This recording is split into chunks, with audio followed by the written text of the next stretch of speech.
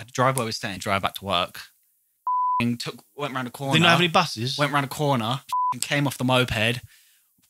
All scraped across the floor, both of us. She was in a bikini, all I was in was shorts. Oh. Scraped across the dirty Kavos floor, annihilated. All Piss her leg, flesh. yeah, piss shit flesh. All her leg was all cut up and her foot to her knee. Oh, my knee, to the bone. my knee had like bit on it, but it wasn't that bad. I had like a little mark here. How come yours wasn't so bad? Did you ride on top of her? Did you jump on her? You was a surfboard in the road. Keep your head down, I'll keep it down.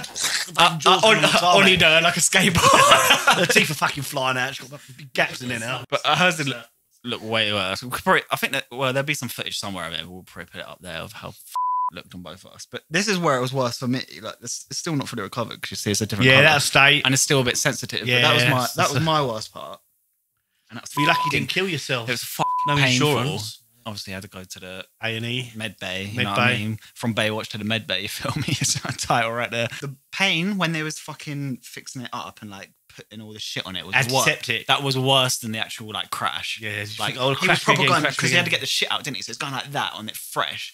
And he was like, grab my hand. So I grabbed this thing like that. I was just sweat. Like, I was covered in sweat because of how much the pain was. Just fully, from having no sweat, just load of sweat just drenched me because it was just so painful. And he was just fucking like trying to get shit out of it and just doing it bare hard with like antiseptic. Yeah, pretty sick of you English coming to his hospital.